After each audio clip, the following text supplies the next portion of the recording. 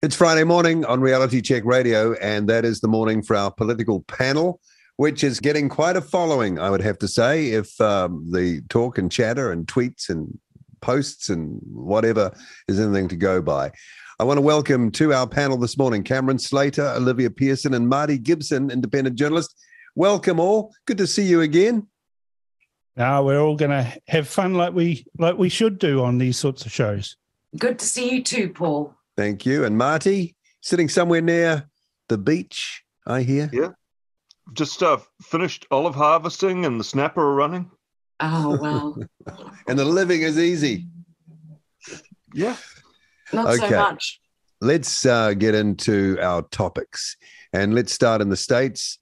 And was it Elon Musk who kind of announced or introduced Ron DeSantis's big announcement on Twitter? What's going on there? Well, maybe Elon Musk is making a media play and trying to be the new Rupert Murdoch or the new Succession Roy family type, arrangement. But he's succeeding. Musk's a smart guy. I mean, all these lefties all complained about him buying Twitter and it was going to be terrible, it was going to fall over, and it was going to be all of these things, and it's been none of those things. And if he's sitting there, he's not endorsing Ron DeSantis as such, but he's lending his credibility to Ron DeSantis, which is a smart move from DeSantis. And it's also signaling to the Trump type people that, actually here's someone who's got a little bit of heft, a guy who has stood up to the left in Florida, who stood up to all of the COVID nonsense from Biden, stood up to Disney. Stood up to Disney? Yeah. Well, Mickey Mouse. Removed their tax-free status and it just went after them, and is actually a freedom-loving American, which is what we need to have in the United States. We need to go back to that freedom. Move was flying those illegal immigrants up to Martha's Vineyard. I thought that was a masterstroke. It was brilliant. Yeah, flying them up, putting them on buses and dropping them off at Democrat homes. All of a sudden, they didn't really want them in there anymore. They weren't geared up. 9 hours. It lasted 9 hours. It was like, wait on. I think it's really interesting. I'm getting the impression that the US election is just going to be, the potential now to be the most awesome campaign ever. With Trump and DeSantis, the next year or so is just going to be spectacular. RFK Jr.? Yeah, possibly? I just don't know if I can believe him. For a start, he was all for locking up people who disagreed with climate change, which was odd. But I mean, his book was great. His stuff on Fauci was great. And good old Joe. Sleepy Joe. If he doesn't trip up or down a few steps and hurt himself in the meantime. Joe Biden always reminds me of Dennis Denuto in court with in the castle where he's sitting there and he's asked to, well, what's this case about? And he said, it's the Constitution, it's the vibe of the thing. Well, that's what Biden's like, except he can't even get that out. Can't say Constitution. He'll just say, some other thing. You know the thing. You know the thing.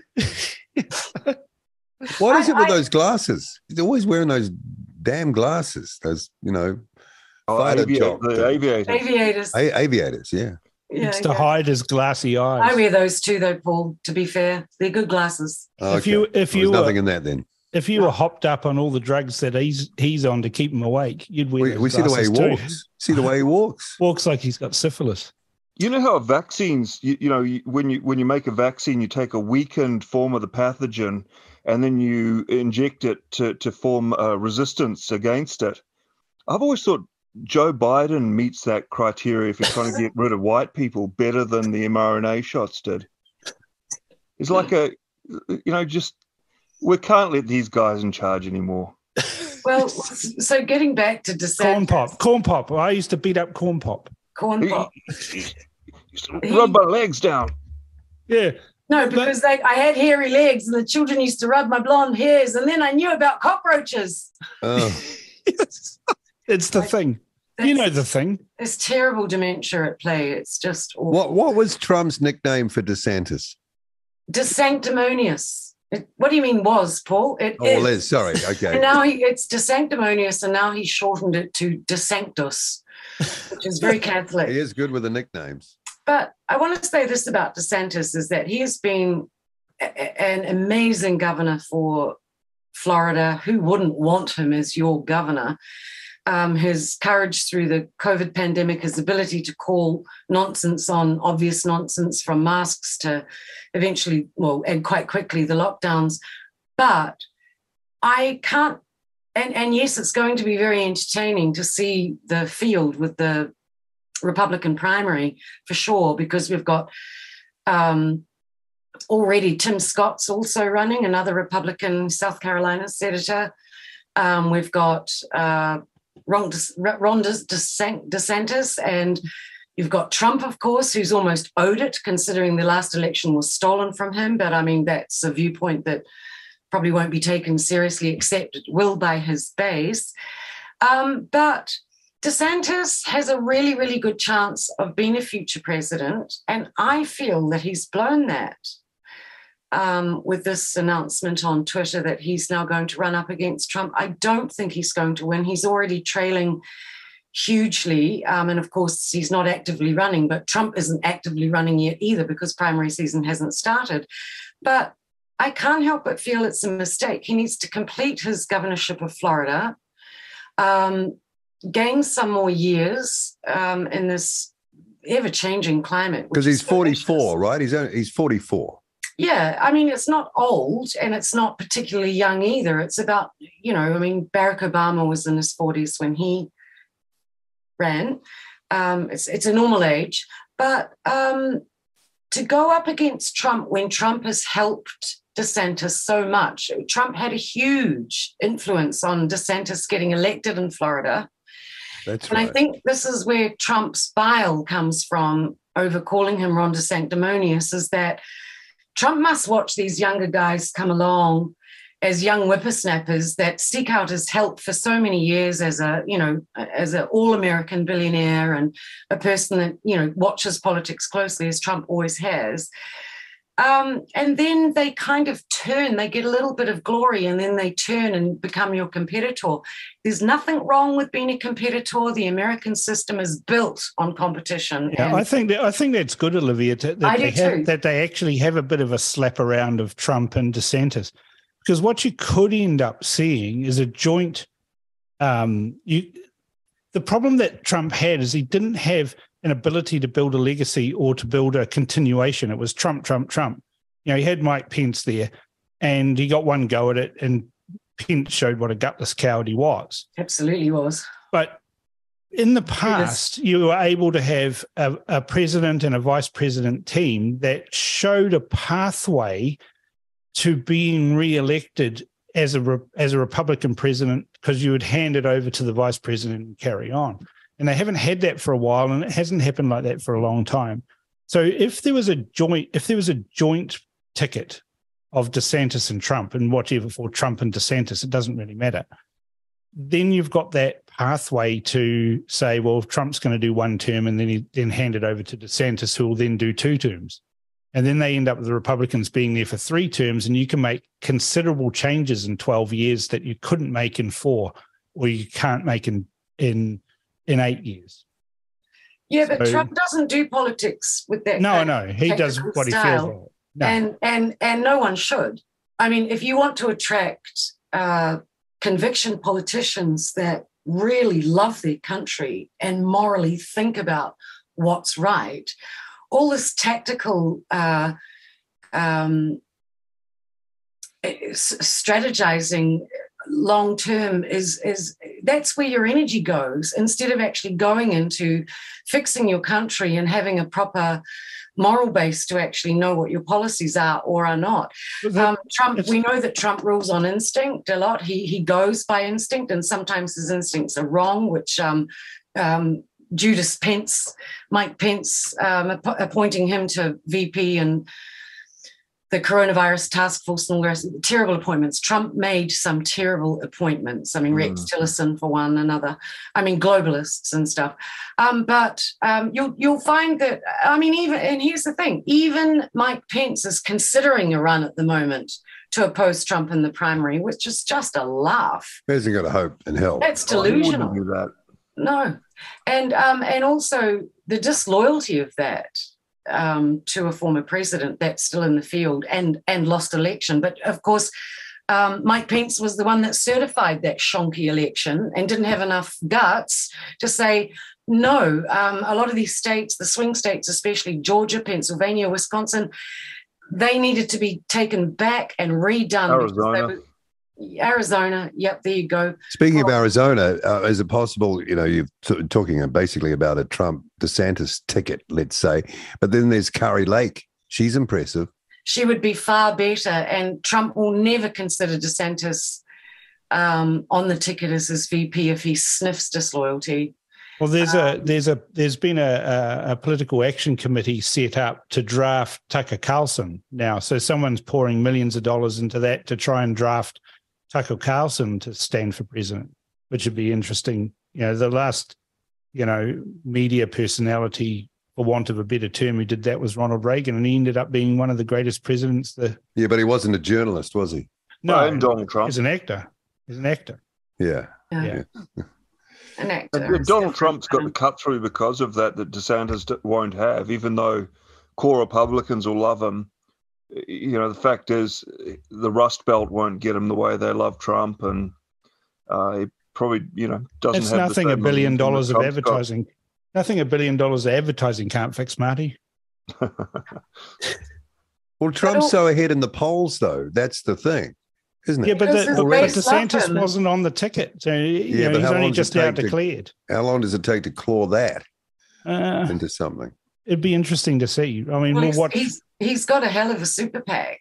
And this is the thing that makes me dislike this whole move by DeSantis, is that we've watched him be so flattered by Mitch McConnell, all the rhinos that are the never Trumpers. They have flattered DeSantis into this run.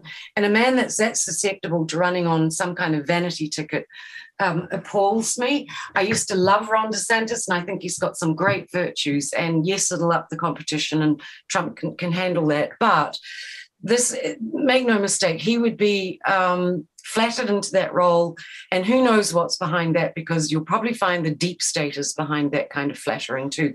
If Mitch McConnell's involved, it is absolutely the deep state. That's if he lasts. And see, I fell for it. There's been this AI that's been going around. It's a deep fake of Hillary Clinton coming out and endorsing for DeSantis. But you can bet your butt that she would want DeSantis there and not Trump again, because Trump's going to want vengeance. Well, Trump humiliated her so badly. I'm surprised he hasn't died. Arkenside. But Arkenside, because he embarrassed her so badly. But maybe the Secret Service keeps him alive. Plenty of people are moving to Florida, though. Yeah. Well, everyone's leaving California, aren't they? It's a dog of a place. I'd like to go to Florida right now. Nice place. Been there a few times. All right. Are we done with... Sorry, Marty, what was that? Just come to Papamar. The Florida of New Zealand. Yeah. All right. Have we done with that particular topic? Do you think? Any last words on? There'll be no last words on that. It's going to be an epic fight, and it's going to be enjoyable, and there'll be deep fakes and AI and attack ads, and I just love American politics. I wish it was as brutal as that here, but it's not. Real. They're all just so pussies, in New Zealand. They have out the issues, don't they? And remember, Nikki Haley is also going to be on that. She'll be the brown. She's the deep stater. She's deep state, isn't she? Yeah, and Trump appointed her, didn't he, to the United Nations, and he's been very disappointed in her ever since. And she's been pushing for the Ukraine war and all that stuff. And it's going to be a very interesting field. I liked what Trump had to say, and I'm really sticking my neck out because the Trump derangement syndrome sufferers are going to try and shoot it off. But in that CNN town hall, when he came out and he made that comment about Ukraine, I thought that was excellent. Which comment was that exactly? Well, we said, he wants people to stop dying. Yeah, he just wanted to stop people dying. It wasn't about winners and losers. I could, finish it, I don't know, tomorrow, this week, maybe. That's not possible. By lunchtime. Yeah, by lunchtime. But, just saying flat out that too many people are dying and we've got to stop the dying. It's true. It's so true.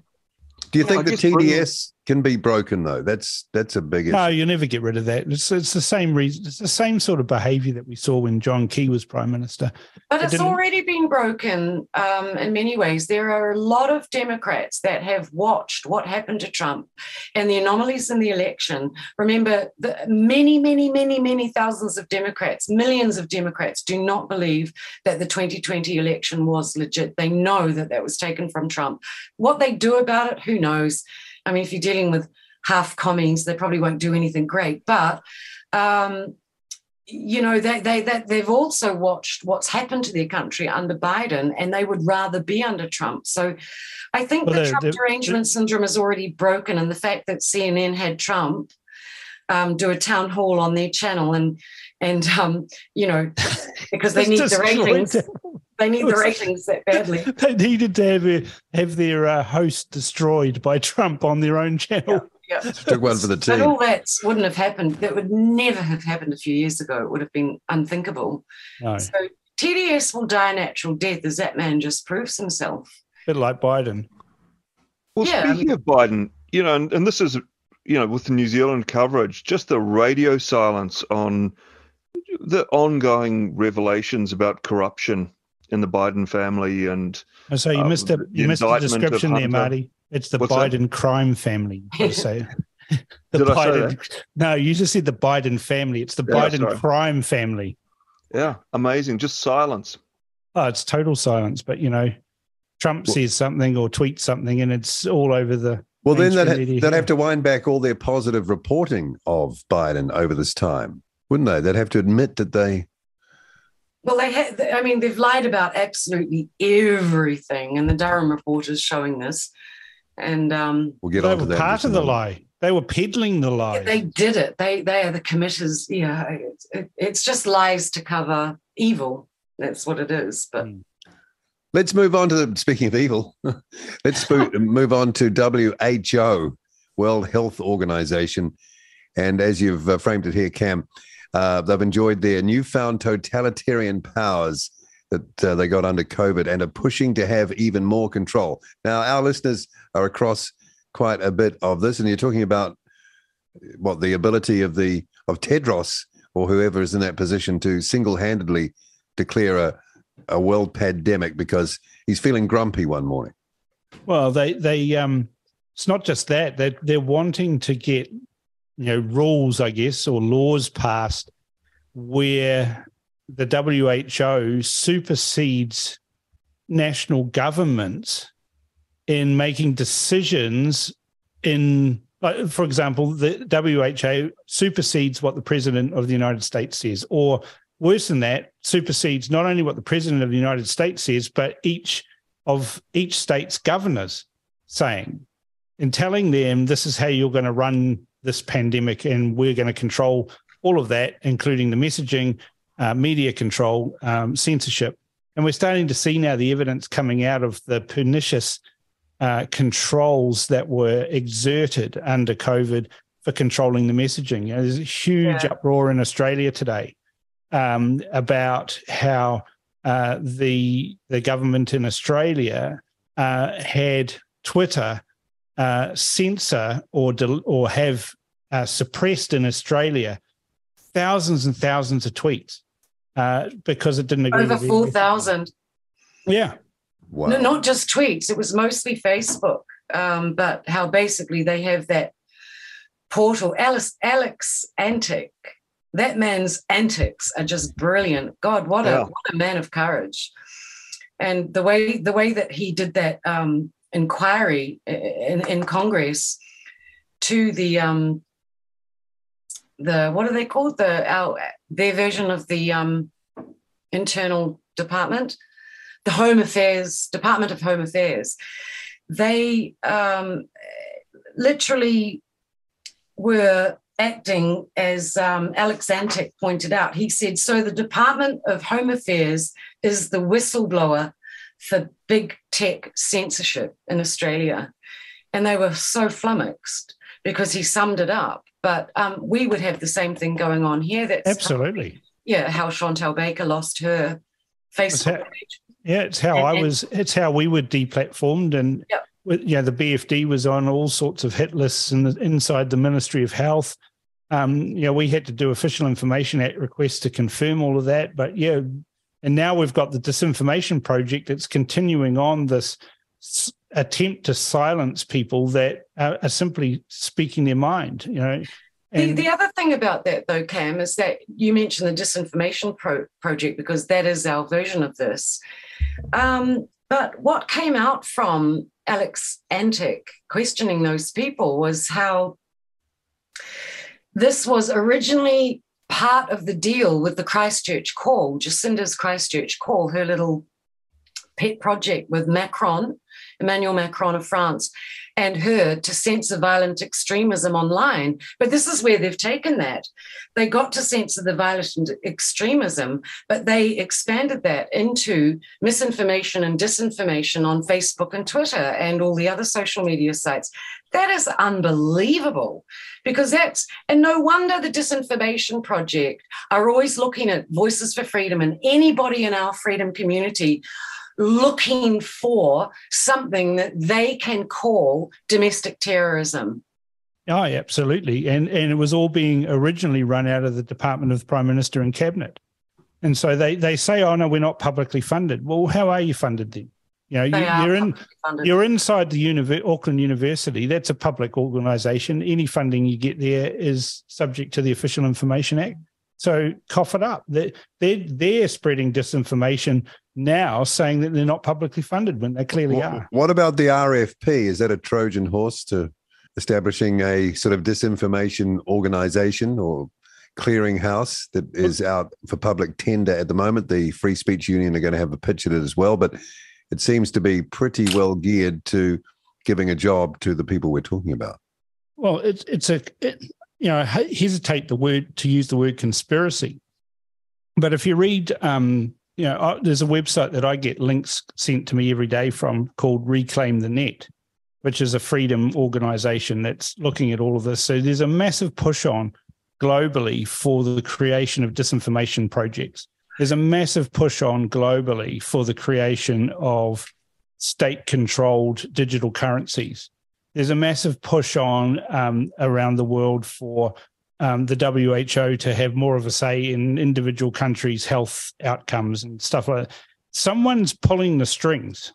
Yeah, right? We don't know who Mr. Global is. It's the lockstep thing again. Klaus Schwab. No, he's just the man they allow you to see. Yeah.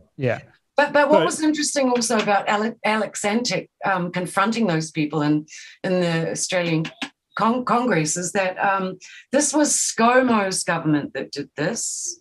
Yep. That had this was Scott Morrison and Peter Dutton, who was the Minister of the Home Affairs Department. And they did it after Scott Morrison asked them to lean into, in quotes, misinformation online. And they used the Christchurch Call, which is only meant to target violent extremism, to do it. Well, they'll move that now to climate change. They'll say, we need to move the dial. It's like the UK's got the nudge unit, right? We had the same thing in the Prime Minister's department here. They just didn't call it that, But we've got these nudge units that are trying to move the dial on these discussions about anything topic. But climate change is the one that's the cause célèbre of the left, right? They just love that because it gives them the ability to control citizens in many, many different ways, all under the pretense it's the ultimate one, stopping isn't it, really? the rain. It's the ultimate one. Yeah. So, it's a worry, but David Seymour said, he said no compromise on sovereignty, none at all. He was pretty clear about that. Yeah, they all say that. But and they all. Winston Peters will say that too, and has said that. Although he's been excellent on this. You put out that press release, Cam, today, which was a collection of his tweets, was it not? Yeah. Which was very good. But I just want to make one other mention while we're talking about the WHO. Are we still talking about the WHO? We're still talking about the WHO. Around there. I just want to say, as a lovely thing that really tickled me, was that Mislav Kolokusic, who is the European Parliament MP from Croatia. Oh, I'm a fan of that guy. He's just wonderful. He, he's on this whole thing about, he's very angry that nations, including Croatia, because he believes in fighting for Croatia, would surrender their authority to unelected bureaucrats. There's no accountability with the WHO. They're unelected, they're appointed. Only shills can have positions of power, and all sovereign nations will have to kowtow to whatever they declare a pandemic.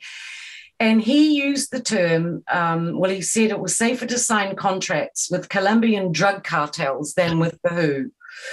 And he called them a terrorist organization. The WHO is a terrorist organization, and totally backed by China. China are their biggest backer. Yeah.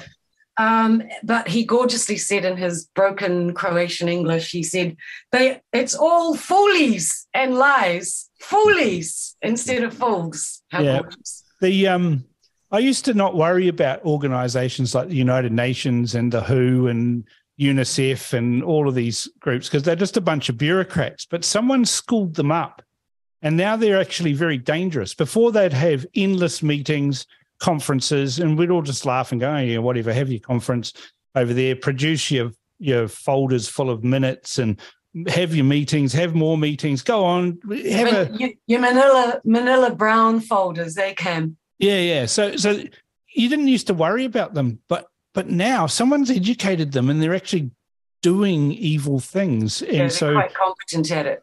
So it's brought to it. I used to ignore them. Now I'm thinking, drain the swamp has some merits. Let's just not drain the swamp. Let's just completely fill it in as well. Blow it up. Concrete it. David Seymour says that about the UN. He says, I've seen those organisations and they're so inefficient, and I wouldn't worry about them actually achieving. No, they've got smarter now. That's a good point, Marty, because I've encountered that in the interviews I've done here. I've heard that from him, but also Jonathan Ayling from the Free Speech Union. Well, if you think politicians or they can organise anything, you're wrong there. They can't. And I'm thinking, well, can't they? Yeah, just like Klaus Schwab, the World Health Organization is what they allow you to see. You don't think someone else wants some allegation of a pandemic to allow all national sovereignty to be suspended?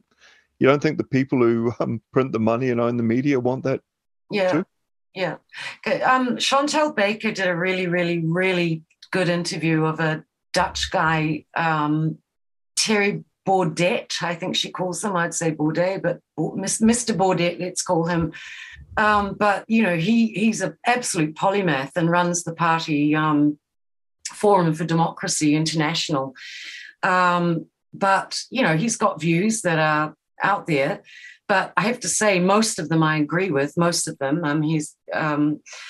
And he was saying that you got to remember that this is a war against the globalists, and globalism has one task and only one task, and that is to smash the individual sovereignty of nations. That's it. Yep. One goal. And we're seeing that all around us. I mean, everything seems to fit into that hideous globalist agenda. And the first serious person to step onto the world stage and take on the globalists and say, no, you don't get to do that, was Trump in 2016. So they smashed him. Yeah. That's why they smashed him. But see, that's what I keep saying to people when they say to me, we need to vote for National to get rid of Labour. I said, why? National's the other side of the same coin that Labour's on. Totally. We were telling you that for years, Cam. The other side of the same ass. We were telling you that for years. Yeah. And it was only because of the shock of the pandemic and the draconian way that it was, the rules and regulations were imposed on us, and the opposition stood there and said, no, or actually cheered them on. Opposition? Really? Find another word. And so I came to the conclusion very rapidly that just lurching from red to blue and blue to red back again doesn't change anything. And people say, what if Bill English had been the Prime Minister when the pandemic hit? Well, what if? Are you seriously telling me that Bill English, the ultimate statist, the guy that just did everything Treasury told him to do, wouldn't have done everything that Ashley Bloomfield had told him to do and do exactly the same things, but just be more efficient at taking away our freedoms and our rights as they stomped all over us? He would have loved that. He's not a freedom lover. He ran his own caucus by fear. So he would have just enjoyed that and just got off on it, and we would have had a more efficient type of fascism. Yeah, we would have had compulsory track and trace like Taiwan did. Well, he probably would have endorsed David Seymour's idea of sending round buses with goons to kick in the door to forcibly vaccinate you, because that would have been, that seems reasonable. Bill English would have exactly done that. We wouldn't have had it any different. Efficient, yeah. He was right into the numbers-driven stuff, wasn't he? Yeah, absolutely. He would have worked on the numbers of, who we could have playing the orchestra on the train station for the internment camps for those who refuse to be vaccinated. He would have done that. I know what that guy's like, but this is the And let the us not problem. also forget that I think the most recent co-chair of one of those WHO get-togethers was our very own Ashley Bloomfield. So we're right in the middle of it. Absolutely. Well, the globally, if you ask it in the corporate world, right, where they've got branch offices in New Zealand, and when there's new products come out, they usually send stuff here to test it, right? Well, it's the same in politics. It's the same with these bureaucracies. Let's see if we can get it to fly in New Zealand. In New Zealand. Goes great in New Zealand. Goes great in New Zealand. Let's see if we can get it to fly. Let's see if we can have total lockdown, China style, but with a smiley face, and see if the citizens will willingly comply with it. Oh, look, they did. Oh, excellent. Right now, let's see if we can get We've them done to our roll. market research. Let's go. That's right. And they've proved it. And we are a hothouse or a breeding ground for stupid ideas. So where does this brings me to a question that wasn't necessarily on our talking points, but I can't help but bring it up now, and that's, what the hell are we going to do with all this trade with China? Because our farmers are beholden to this, and no politician would dare go up against our partnership with China, which is so meaningful to us, but so unmeaningful to them. We're just a blip, but for us, it's a huge money earner. No politician is going to want to bring that up because that would be suicide for their campaign. But cut their donations down from the CCP, that's for sure. The long term, knowing that China backs the WHO, the UN, World Economic Forum, and the Labour Party, the National Party. Yeah, I mean, where does this, and not to mention what happened with Wuhan and all that, and then the fact that we got basically after that pandemic was released, we got Chinese characteristics right through our society, from masks to flipping lockdowns, which I still can't believe ever happened, but they did.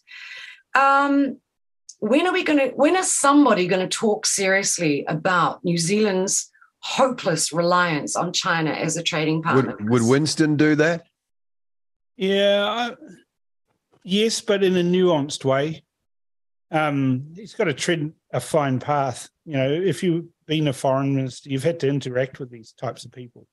But I've had, reasonable discussions with Winston over whiskey and cigars, in a smoke-filled room, the way politics used to be done and should be done again. And, he's heading towards the anti-globalist stance. I keep reminding him. Red-pilled. I say to him, Winston, taking its time. I say, Winston, what's the name of your party? Yeah, good point. New Zealand What's First. the name of the National Party? Who? the National Party. They should change their name. Oh, they should. The worst, that question of China came for me when it's the only time I've ever seen Jacinda Ardern run was when someone asked her a question about Hong Kong, and she said, excuse me, I've got to go, and actually ran away from the podium. Wow. Yeah. Arms Well, flailing. And I felt an icy chill go through me. Arms flailing. But nobody wants to take on China. I mean, we all know I dislike Jacinda intensely, but, in fairness, no politician wants to take on that question. It used to be, though, Olivia, like I can remember when I was a teenager and, Dad was the Auckland Divisional Chairman of the National Party, and then he was the president of the National Party. And I can remember him getting phone calls from the Chinese ambassador for him as the president or a senior National Party person to go and tell off the national ministers who had said something in favor of Taiwan. And it used to be that national MPs would go to the Taiwanese National Day celebrations and wear KMT pins, the Kuomintang pins on their jackets, and that they would do these things and support Taiwan. And under John Key, he actually forbade all of his MPs to actually go to anything to do with Taiwan. And they sucked up to the CCP like you wouldn't believe. And the One China policy. One China policy. So I put it down to this creeping, slide in standards that the National Party had, where they prostituted themselves to the Chinese and Chinese interests in order to pursue a free trade deal, which has actually crippled our country, and we don't know it. And I blame John Key for that, Simon and that's the reason. Openly supporting Taiwan. Simon O'Connor. Yeah. But supporting Taiwan is one thing, but are we, after what happened in the Ukraine and after watching NATO, well, the forces behind NATO, the deep state behind which rules NATO, and especially the UN Security Committee, they gave the finger to Russia every time Russia asked for serious consideration around their security interests, which meant no NATO expansion. They didn't want missiles trained on them from the Ukraine, which seems like a fair request. They got goaded into this war, and then they saw the weakness of the West and then took their moment. But it makes me wonder now exactly what's going on with China, if it's similar, because America and the UK, and I know Boris Johnson had this as well, they were very, very, very vocal in protecting and wanting to protect Taiwan from China.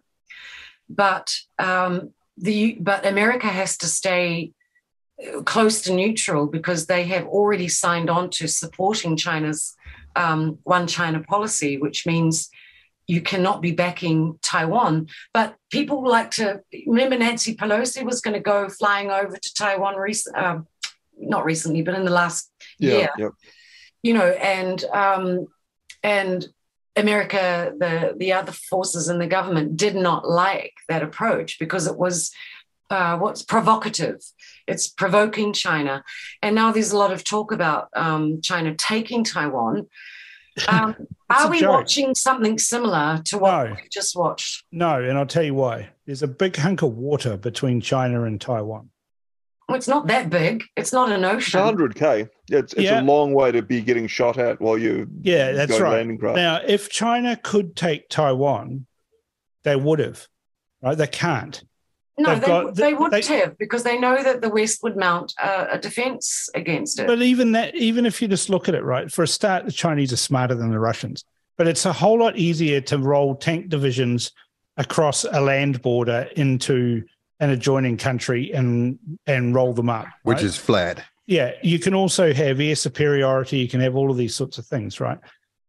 You have the ability. It's much easier to project power. Like you can put an artillery piece on the border and you can suppress anything within a 40-kilometer radius, right? You can't put artillery pieces on the border of China and fire it at Taiwan. They just can't go there. You can only use so many missiles, they can be shot down. You have to be able to project power. And the Chinese have only recently got aircraft carriers, ironically clapped out Russian aircraft carriers, which, one of them was the Kiev that was built in the Ukraine and has been renamed. But in order to operate carriers, you need to create a carrier group, and then you need to create submarine forces that are around. You need to create missile defenses in that carrier group, and then you have to have coordinated. It takes decades and decades and decades of combat, of training to get the skills to be able to project power, which aircraft carriers do. So China's got one aircraft carrier. There's another one on its way, so they've got two. Well, the Americans, I don't think we know what they have, Cam. I really don't. You can't hide an aircraft I think carrier. we get arrogant and think we know what people have. Well, but do you even need the territory? Do you even need the territory? It's the influence that makes the difference. No, right? but what I'm saying you don't is need to conquer New Zealand. They've already conquered it. No, but if you want to get Taiwan, you have to cross that water, and you have to have a military and a navy that can do that, and they don't. They just don't have that. Like you can't just rock up and land, and it's look, the easiest way to understand it is when the coup happened in 1987 in Fiji. David Lange called in the head of defence in New Zealand and said, "Right, we're going to go in there, and we're going to invade Fiji, and we're going to put the government back into power." And they laughed at him. They laughed at David Lange, and they said, "Look, we've got 3 Hercules."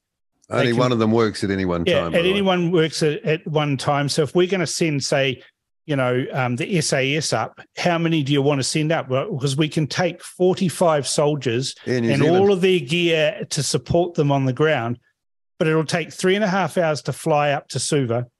They land, and then they've got to turn around and fly back again to get the next load, and that means that those troops that you've just landed there, the 45 troops or the 88 troops in their support, now have to fight off the Fijian army. They get wiped out, but just exactly. And they've got to do that for a minimum of 8 hours before we can get back to them with the next lot. That's if the thing doesn't break down. And so Lange said, "Oh, well, why don't we send a transport ship up there?" Yeah, okay, how do we get them from there onto the shore? And how do we do that without getting shot at? It's really difficult to go and invade an island nation. Right, it's a whole order of magnitude more difficult than rolling tanks across a drawn border on the. So could Taiwan defend itself, or would it require the West? It would require the West, but they have huge bases. They've built them in mountains. They can actually land airplanes on runways that are underground. It's amazing what they've built. Like, they could hold off long enough that supplies could come in from the West. I tell you, those hypersonic missiles already are carrier groups underwater, honestly. No, but the Ukrainians have been defeating hypersonic missiles. Yeah, really? Yeah, really? Can they? I don't buy that. 12,000 kilometers an hour? No, it's impossible. Yeah, but 12,000 kilometers, there's a flaw in hypersonic missiles. Oh, okay. Right? What is it? The flaw is, in order to hit the target, they have to slow down. And so, the Israeli Iron Dome system could defeat them. The Patriot missile system is able to defeat them now, because the thing is, the first time you use them, everyone goes, "Oh my God, how are we going to beat that?" But as soon as they start using these things, there's telemetry, there's electronic signatures, there's information that can be You rain enough of them down, and some are going to get through. Yeah, but, Russia hasn't really got a great economy. Just have a look at the May Day parade. The May Day parade was a joke. They rolled out one T-43 tank, T-34 tank from World War II. They've got huge resources. Exactly. But I guess getting back to the idea that I was, pondering was, are we watching the West goad China into a war with Taiwan like we just watched them goad Putin into attacking the Ukraine? Possibly. Yeah. I don't think they're that smart. No, they were way smarter than that, surely. The Chinese are smarter than that. They won't be goaded. The Chinese have got a 5,000-year plan. Yeah. Right? They look up the plan, they go, that's not for another 2,000 years. That's not for another 500 years. No, we won't worry about that. All right, we better move, because time's ticking and we've got other topics to get through. And this is a really interesting one, the Durham report. Olivia, you and I have talked about this already. And the name, I think I mentioned him, Alexander Downer, came up. So what's going on here now? What's the latest on this? Well, the Durham report shows that they used Alexander Downer and George Papadopoulos. Remember, George Papadopoulos was the guy that met Alexander Downer and another Australian diplomat in a pub in London, which Alexander Downer, it he was turns the out High Commissioner, wasn't he? He was the High Commissioner of Australia, and for the UK. But the FBI used, and Clinton's, nefarious, seditious machine used that meeting between Papadopoulos and Alexander Downer and the other diplomat to kick off the investigation into the Trump campaign. Yeah, and Crossfire Hurricane. Yeah, but here's the problem. But it turns out that Alexander Downer did not say to the FBI what the leaked information to the media said that he said about poor old George Papadopoulos. And on top of that, they'd already opened the investigation before Downer had actually met George Papadopoulos. So it was a total fabrication by the FBI to cover their soft coup that they were trying to run at the time to prevent the Trump campaign winning, to assist Hillary Clinton. They were actually actively involving themselves in politics. And they used that as cover and made poor Alexander Downer, look like a snitch and now look like a fool. And they made him look like a snitch. But I mean, I got to say, I had moments of hilarity reading through some of the articles on the scam. You'll appreciate that. I know. Only because in the Epoch Times, it says specifically Peter Strzok, he's the horrible little FBI guy that kicked this whole investigation. Like a little troll. Oh, he looks like Satan. That's what he looks like. No, he managed to pull Lisa Page, though. Yeah, how did he do that? Anyway, she's obviously got terrible taste in men. But it said specifically Strzok wrote in his book and told Horowitz, that's Michael Horowitz, the Inspector General that wrote the original report before Durham took it over, and TV interviews that Downer was prompted to come forward when he heard Trump say during a campaign speech, "Russia, if you're listening, I hope you're able to find the 30,000 emails that are missing." However, Downer never said this and couldn't have said it because he provided his information before Trump made his speech.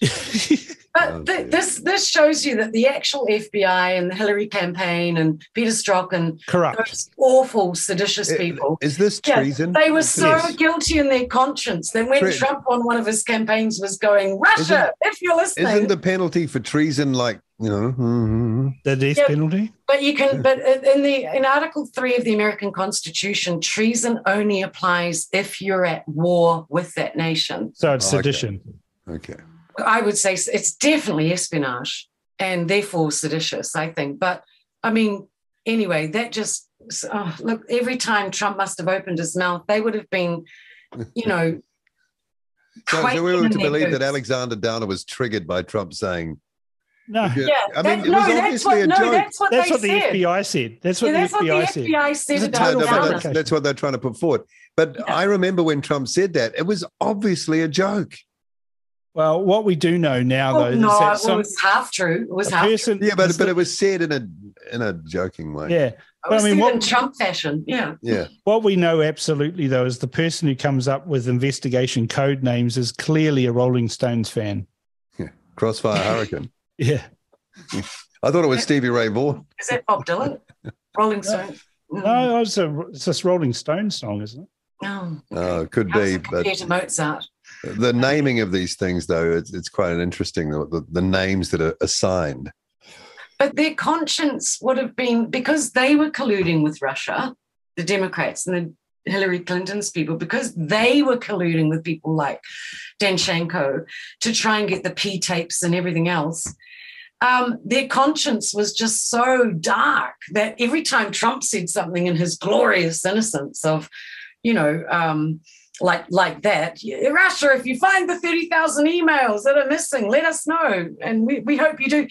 They were diving for cover all the time and creating their story bigger and bigger to cover their terrible, evil deeds. Yeah. Remember that this was all started to protect Hillary Clinton from her illegal activities. Why has she got so much power in this one woman? Because they kill people. I would say because they kill people. The Arkansas thing again. Yeah, the body count, the Clinton body count. Crossfire Hurricane was the documentary film in 2012 about the Rolling Stones. And it comes from the first line of their 1968 hit "Jumping Jack Flash." Did you just? Oh yeah, Crossfire Hurricane. You're right. Absolutely, Yeah, absolutely. And I thought we were talking about other things, Cam, like I moved on. 30,000 emails that were dismissed. Well, I think it's amusing. Every time I hear Jumping Jack Flash, I think, oh, that FBI guy must have been a fan of the Rolling Stones. It's the only place that Crossfire Hurricane exists anywhere together other than the FBI. So must have been a Rolling Stones fan. Yeah. Okay. Can't say he's got very good taste. Got to be careful. I don't think Cam wants to talk about the Durham report anymore, Paul. What do you think? Got to be careful with Rolling Stones fans from now on, I think. Yeah. Maybe we'll move on from that because time is ticking. Labour's nanny state instincts come to the fore yet again. What's happened? Well, they've come out with a campaign to lecture Kiwi families on how we should be able to, what they've described it as is finding money in weird places, which is a bit strange when Megan Woods is the person that's suggesting that. And I'm just wondering, maybe there was something stuck down the back of the sofa or something like that. But they've come up with these cockamamie ideas that we have to have shorter showers, and I really shudder to pass this on to the listeners, this horrible visage of Megan Woods trying to have a shower inside 5 minutes. I mean, it's almost impossible. She'd need help, wouldn't she? She needs some assistance. Yeah, there's all these things that have come out. Remember that Helen Clark pretty much lost the 2008 election because of her willingness to restrict shower heads so we'd all have dribbly showers and, light bulbs and under a certain wattage and things like this. This just smacks of Helen Clark now having a hotline into Chris Hipkins and Megan Woods' fervent little imaginations on how they can further control New Zealanders. Do you think they brainstormed those ideas? Focus group them. No, like if brains were dynamite, these guys wouldn't have enough to blow their nose. Because you know that they're not going to compromise on their showers and their warmth. Well, I'd hope not. Imagine the smell. Okay, not the thing to think about at breakfast time, I don't think. While you're gobbling down your Wheaties and things. Yeah. We like hygienic people, don't we? Yes. The basic Western keep it clean, please. Requirement. Yep. Yeah. Okay, well, maybe stopping them showering could save the nation. All right, have we got anything more to say about that? Well, it costs $2.8 million. Marty, it's your turn. Marty, you've been sitting there and... Jacinda Ardern's resurfaced after a lengthy absence from the media and talking about her speech to the WHO. She said, "Crisis has always compelled us to act, learn, and to work together. The question has never been, will we do something? The question is, will we do enough?" Which is an interesting take on that whole medical Hippocratic Oath with first do no harm. The first thing you should always consider is doing nothing. Great point. Yeah. But yeah, that thing is pernicious beyond belief. And again, it's like the absence of the extent of the Biden family criminal activity. Crime family. Yep.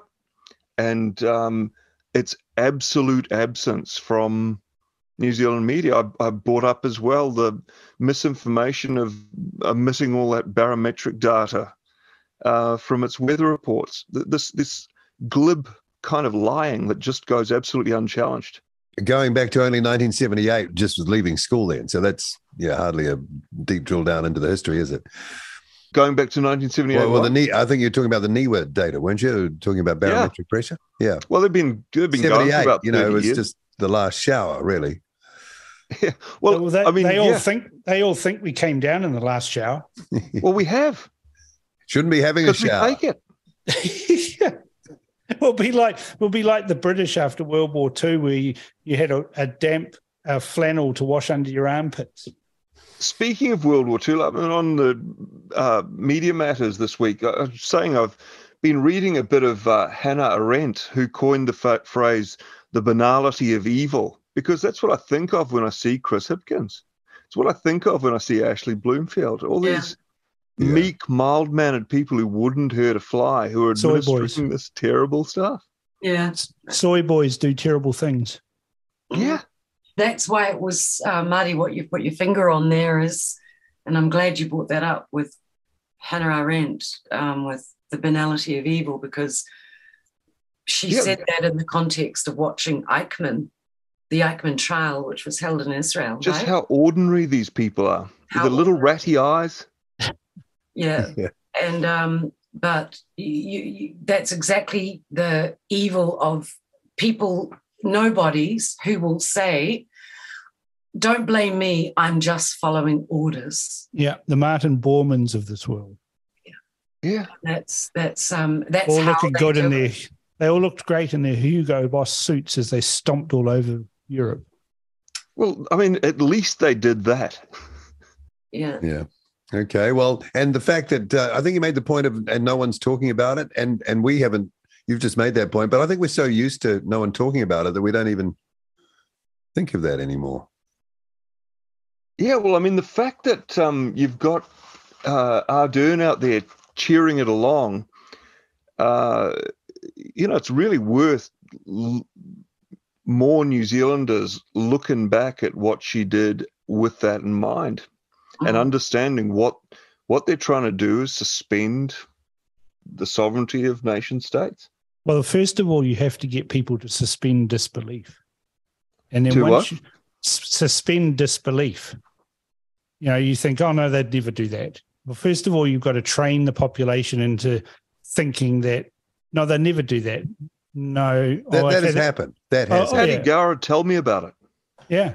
Yeah, Paddy. And, and once you've got people to suspend their own rational thought of, their eyes of, no, I'm not seeing this happen. It can't be happening. It's like, once you've done that, then you can get people to do anything. This is not rocket science, right? We've seen this before. We saw how it was done in Nazi Germany, how you got a whole population to have a mass delusion to think that if they did these things, that it'll all be okay in the end. And even the Jewish community, they were stepped one little bit at a time to mass extermination. Yeah, and every little step that they took, it was, oh, it can't be that bad. It's okay. We'll just wear the gold stars. That'll be fine. Oh, it's okay. They can't take all of our business. They need us to run them. Oh, it's okay.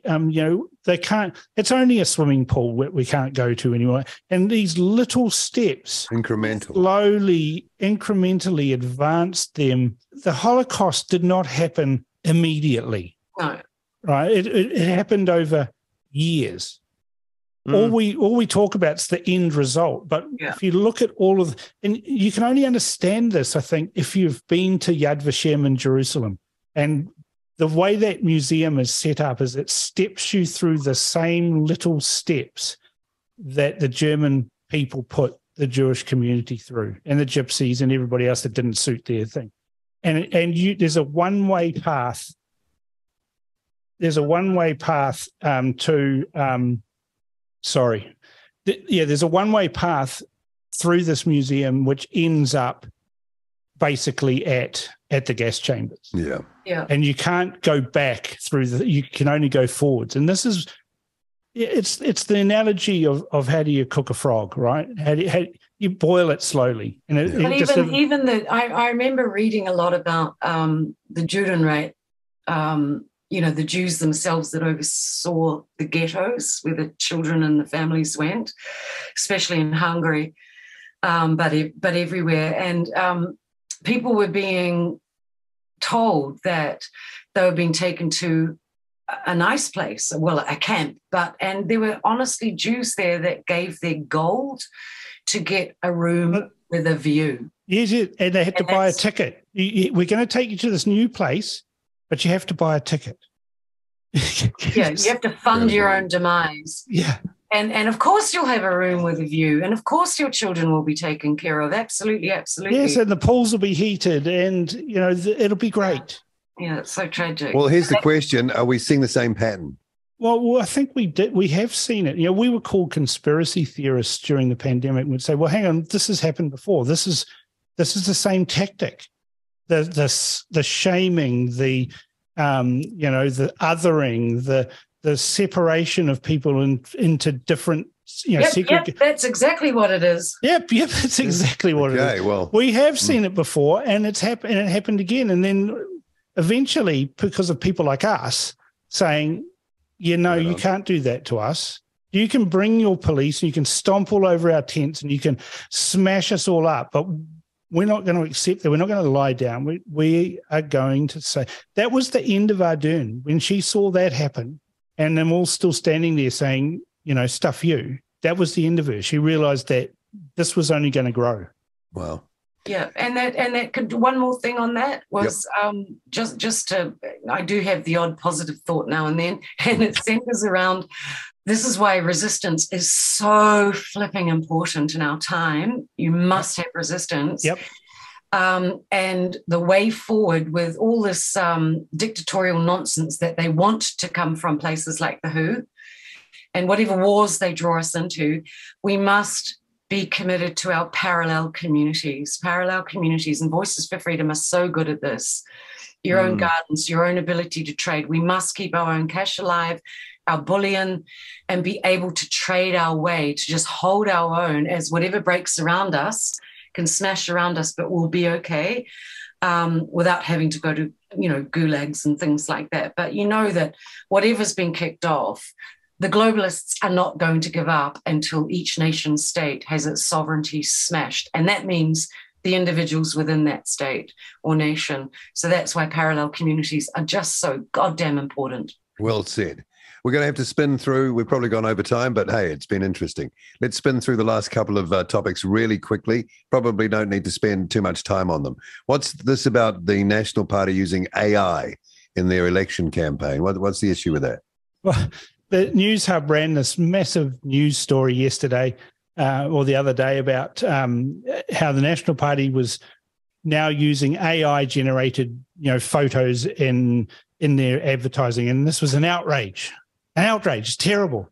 This is the same organisation that, went and racked up rights holders for songs and things like that to get the National Party in trouble over that. So now they're in trouble for using their own images that they've dreamed up out of their own minds. They even lined up some woke womble in their own studio to complain that this use of AI to create Maori and Pacifica images was somehow racist. Like, this is a nothing story. It's like what Marty said. This is a weapon of mass distraction. It's so painful. So let's just talk about that. But I think we have to talk about it to just mock them mercilessly. These people are dolts. They're absolute idiots, and they take us all for being stupid, and we just need to laugh at them. We need to do what they do in The Simpsons, with that character. He points at people and he goes, ha, ha. Oh, the Addams Family. Yeah, that's what we need to do. And it's just ridiculous, and it shows the lengths that our own media are going to in order to hurt the major party that will be involved in trying to unseat this government. They've got a vested interest in keeping the left in power because that's where they've had millions and millions of dollars of state funding to support them. They're never going to bite the hand that feeds them, so they'll bite anybody else's hand, and that's basically what it is. Okay, what about their slogan? Is this their new slogan, Get New Zealand Back on Track? I have to say that seemed very underwhelming to me. What about Let's Save New Zealand? Well, but Get New Zealand Back on Track. What with you? I mean, how? Which track? It's it weak. So meek. It's weak. I helped work on the National Party campaign in 2008 in the slogan, and we gave the guy I was working with, and we gave them all these really good punchy headlines, and the one they went with was choose a brighter future. And some wag out there came out and said on Twitter, why don't you choose a brighter poster? Like get New Zealand back on track. I mean, it's not punchy, it's not catchy. It's vanilla, not like, but that's what they like. It's not like Make America Great Again, but, bless, it's the National Party. At least they're trying. Yeah, they wouldn't want to either. What do you think, Marty? It's going to win them anything?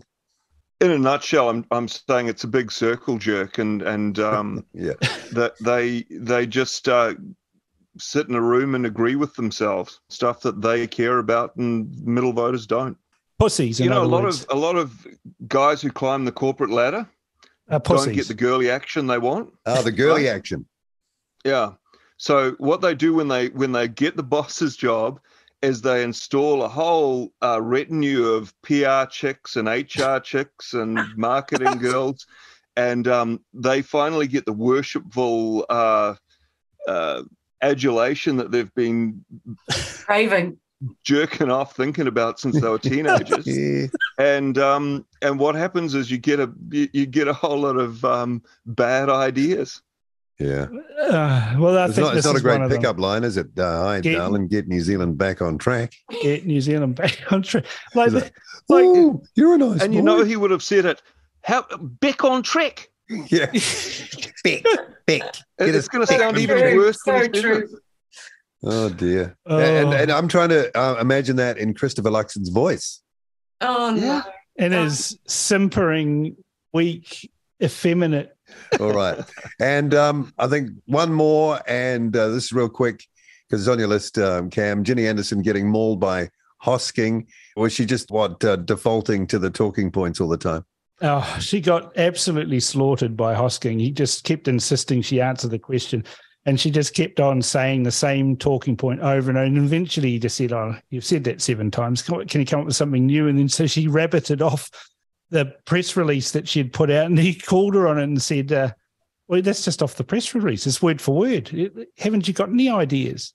So he just slayed her, and I saw some wag on Twitter say that he's been convinced for some time that Aisha Verrill will end up quite easily as the worst performer in the Labour cabinet. But that Ginny Anderson, she's a dark horse making a strong push. And I tend to agree with that person on Twitter. I think she's absolutely hopeless and out of her depth. And her sole claim to fame is that she once worked as a secretary or something in the police. Oh, is that why she's police minister? Is it? Apparently, yeah. Some sort of. That was her claim to fame. Yeah, her claim to fame. Some member of some committee of the. I don't know. She's dumb as a bag of hammers, and she has no grasp on the whole concept of. Sits there gaslighting the whole country, saying that crime's actually not as bad. It's just because we've got a new app that means we can report crime more, so it looks like there's more crime. Dear. Mm. But that's what this government does. They just gaslight us. Tell us. Why don't they deal with ram raids? I mean, those poor people in Titirangi, they had to close their post shop. Oh no! Because they've had 7 burglaries in 5 years. That's the entirety of Jacinda Ardern's reign here. I mean, really, these people's lives are far better off. And getting back to what Marty said about the Who with Jacinda's speech, where she said, in the aftermath of the crisis, we have not just done something, we have done enough. And I think about those people having to close their business. Yeah, they've done enough, all right. Yeah. They have really ruined this country, and ordinary people who need a livelihood after 20 years of going out of business because they get ram raided. I think what we need to have, I reckon we should do this, Paul, is we should have a Gaslighter of the Week award. That's a great idea. Right. And it'll be a Labour person who's gaslighting us, safe and effective, stay home, all of this bullshit that we were gaslit with about how we were going to flatten the curve. Oh, don't say that one. All of that bollocks. It was all just gaslighting us.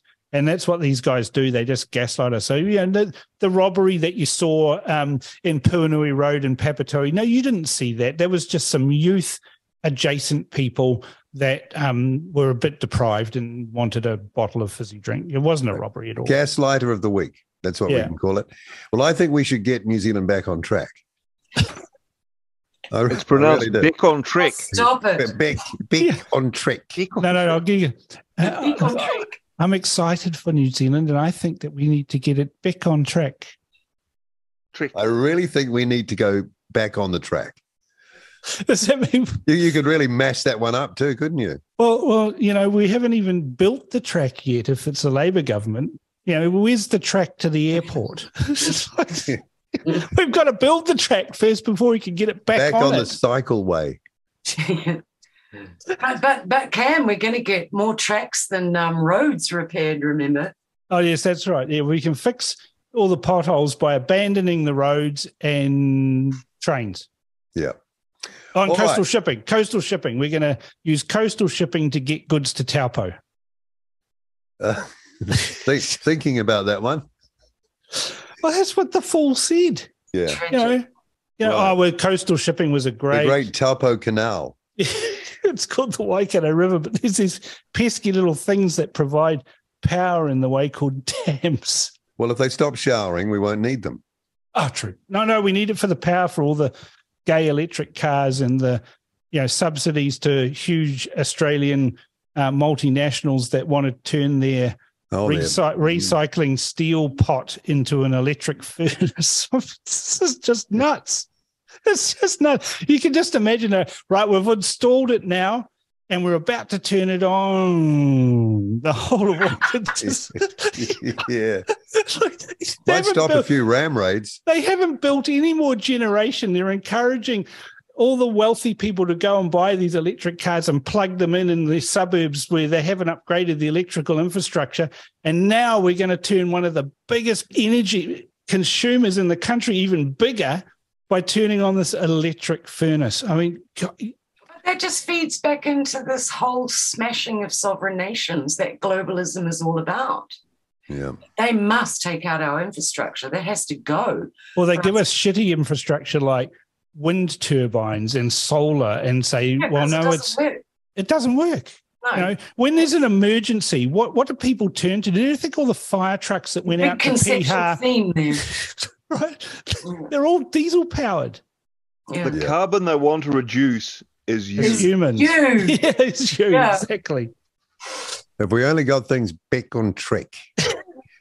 All right, let's finish up there. That was a long one, but hey, there's plenty to talk about, and we'll do that gaslighter of the week next week, and someone will have to be in charge of administering that, though. That's the only thing. Here's the Cameron? thing, Paul. I'll do that. You. I'll do that. So, but here's the thing, right? And we might be long, and we've had thrashed some of these things out, but it sure as hell beats what other media organizations are doing, where they have 20 seconds on that, 30 seconds on that. This is about educating people and exposing people to a plethora of ideas of which they can cornucopia, all sorts of other big words that no one in the mainstream media knows how to spell, much less say. Wheelbarrow. Okay, well, there's a lot of fun. Pain. Have a great weekend, everybody. Have a great week, and we'll do it all again next Friday, huh? How about that? Yeah, thanks very much, Paul. Thanks. Have a great week.